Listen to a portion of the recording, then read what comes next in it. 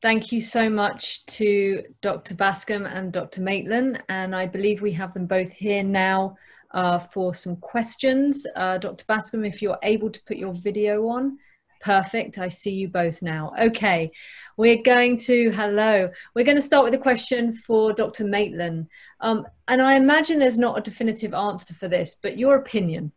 Does hypermobile EDS cause MCAS, or does MCAS cause hypermobile EDS? Okay, so why did the chicken cross the road? No, so here's the thing.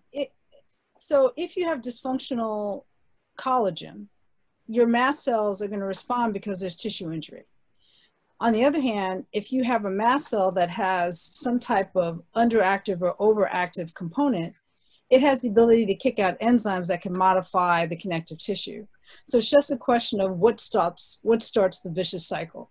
So as Dr. Okula had brought up before, mast cells have had the ability to kick out certain chemicals that, including histamine, but chymase and tryptase can modify the connective tissue. And that was demonstrated in individuals that have hyperalpha tryptasemia. So there's more research to be done, but I think it's a two-way street. Thank you very much. And to Dr. Bascom, is sleep apnea related to EDS? Sleep disruption is very clearly associated with EDS, and poor sleep quality, non-restful sleep is definitely an issue. People who have EDS may also have obstructive sleep apnea, which is a condition where the upper airway relaxes and temporarily closes off during sleep. And then as the body responds to that, it triggers an adrenaline reaction and an arousal, a respiratory arousal. And can be diagnosed with a sleep study and then can be treated with CPAP. A few points related to that. One, there are now home sleep studies that are done, and the recommendation of our sleep folks is that people have an observed sleep study where sleep stages can be measured, so that it would be preferable to have a sleep center sleep study if you have EDS, rather than to have a home sleep study, and to press your clinician if a home sleep study is being proposed. Great, thank you. Now to Dr. Maitland, what are the best tests for MCAS if urine and lab tests come back negative? So the best test is actually getting some tissue biopsy of an organ is impacted. So whether you've had an endoscopy or a colonoscopy or a skin biopsy would be really helpful, because these are tissue-based cells. Another thing that you can get is serial tryptases. So I had one patient recently who had been treated for mast cell activation syndrome. She actually got COVID, and her tryptase went up when she got COVID, and that was her first diagnosis of a lab marker that showed that she had mast cell activation syndrome. So you don't have to diagnose it all in one set. It's almost like looking for a heart attack, but now you're looking for a mast cell attack. So serial testing is helpful. And also when it comes to the urine test, there's a lot of problems with how those samples are handled. So if they're not kept cold, then the metabolites break down and they can be falsely negative. So there has to be efforts, and actually I believe Mayo Clinic just came out with a spot urine test for prostaglandins, which would also be suggestive of a hypersensitivity disorder as well. Great, very helpful, thank you. And can I ask? Yes, please do. Question. The example I showed was of the localized measurement of mediators, and I'm wondering, in the mast cell activation consensus documents, how do they handle measurement of local evidence of mediator release? Or in order to be mast cell activation syndrome, there has to be sufficient release to be measured in a systemic sample? So the problem with histamine and prostaglandins is that they're made by other cells than mast cells. So, you know, neutrophils can do it, basophils can do it. So it just says that you're having a hypersensitivity reaction. Honestly, and there's no standardization for it. But at this point in time, I would have to say your best bet is really to kind of just get a tissue biopsy and look at it as well. They're getting better at it. I don't think we're there for that type of testing on a commercial basis that would lend to or securing the mast cell diagnosis. So that would be my greatest concern. And here's the thing, there was a really great paper that just came out by Matthew Hamilton who says that sometimes even if you don't have the laboratory data, you can still treat because the medications that we're using for this are actually quite, you know, have a good risk-benefit ratio. And also, if you're going to treat, you should set a time for how long you're going to treat to say, is it beneficial or not? So, you know, if you keep on taking antihistamines and you're not getting any better, then you might not necessarily be looking at a mast cell disorder. And I think that's also important to understand as well.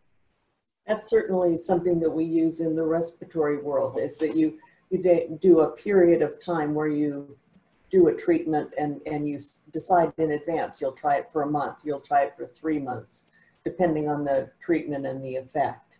Right. So we call it an N of 1 trial because you're looking, you can't study everything. And also the evidence in clinical trials applies to people that are very different. So you really need to know for an individual. And also, so I'm curious, do you like, if you have someone and you think they're having symptoms, the two ways you can approach it is to do one, you know, add on one agent at a time and gradually layer on therapies. And the other approach is you sort of do the whole bucket of treatments and then narrow things down. And I'm very interested in your instincts over the years as to what you've learned as far as how to approach that question. So we actually just put an abstract together, so I'm crossing my fingers that we get to present it.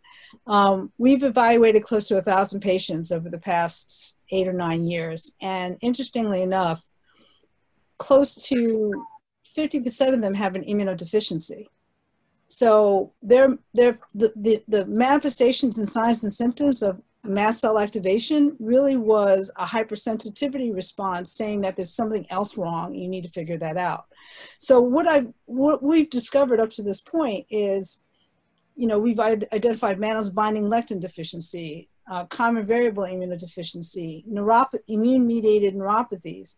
I really think if the data does not point, you don't respond to the medications and the data does not support mast cell disorder, I think you need to start looking for other entities in order to get a better, you know, to get a better therapeutic plan in place.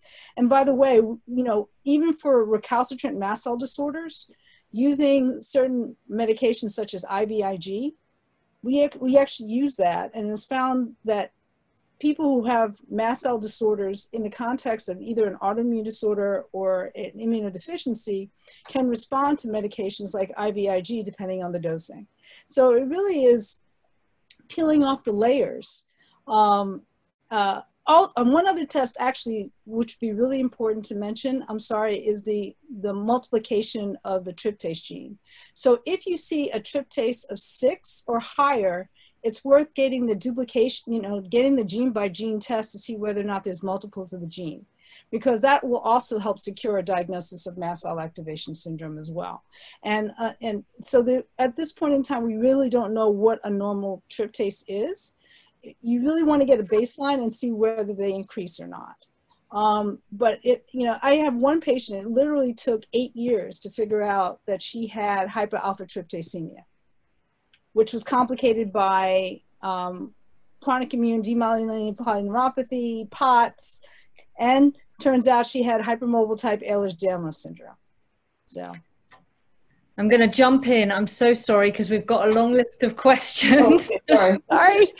No, we're doing a beautiful example of all teach, all learn right here, but we have a long list. So I'm going to quickly ask Dr. Bascom, do you see an increased risk in pneumothorax in EDS? Yes, it's not common, but it is certainly can occur. And the presentation of pneumothorax would typically be a pleuritic pain, which would be a sharp pain that would be or taking a deep breath, as well as a sensation of breathlessness. And if present, can be readily diagnosed with a chest x-ray, the emergency room if it's severe, and get a chest x-ray, and can be treated with if it's mild, Heimlich valve, a small tube put between your ribs with a one-way valve to help bring it back up. And if more severe, sometimes you need pleurodesis, which would be a surgical procedure to help tack the lung up. Great, thank you. And Dr. Maitland, while it's still early days, is there any indication that COVID-19 affects individuals with EDS or MCAS differently? And are those with EDS or MCAS more at risk? So the data that we have in our practice, and then also which is coming out of Brigham and Women's Mast Cell Center, shows that there might be a silver lining to having these other comorbid disorders. It seems that we've had only 2 people in our practice have it, and then Brigham and Women's have reported 30, and everybody had mild disease.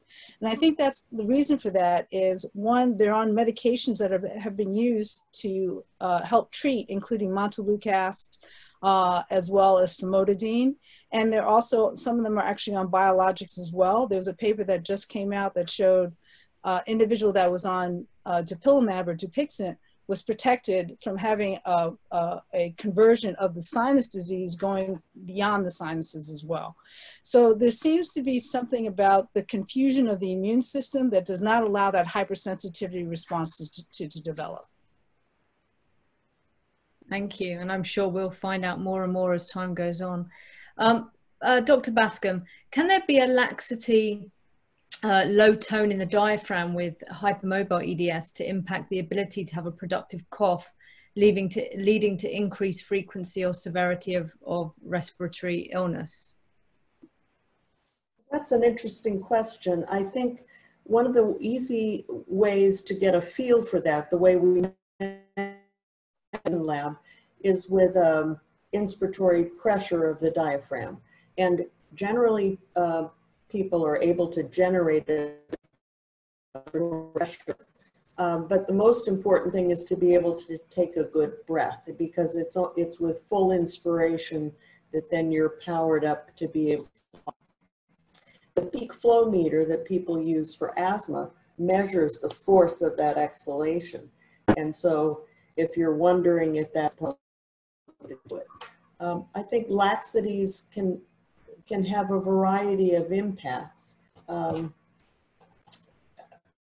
So I have not seen that is. I have seen other in the trachea. And so with a forced cough in the trachea, is this excess that I mentioned. And so then secretions can build up behind the trachea.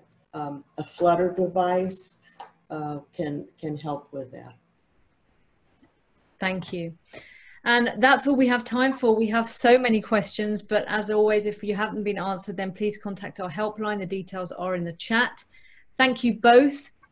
I think, sorry we had to cut your talk short, Dr. Maitland, but it will be available on Monday. And we've got so many great resources from you on our website that people can go and check out. And Dr. Bascom, I think this is a new area that's being thought about in EDS and HSD, and I think it's a really important one. So thank you both for joining us today. We now have a break for 8 minutes, more wriggling, giggling, and whatever you want to get up to. And can we just have a look, Dr. Maitland, that hoodie? Is that that's what I thought? You know, I will always speak for a hoodie. Amazing. All right, wonderful. Thank you all, and we'll see everyone in 8 minutes for Miss America. Thanks, everyone.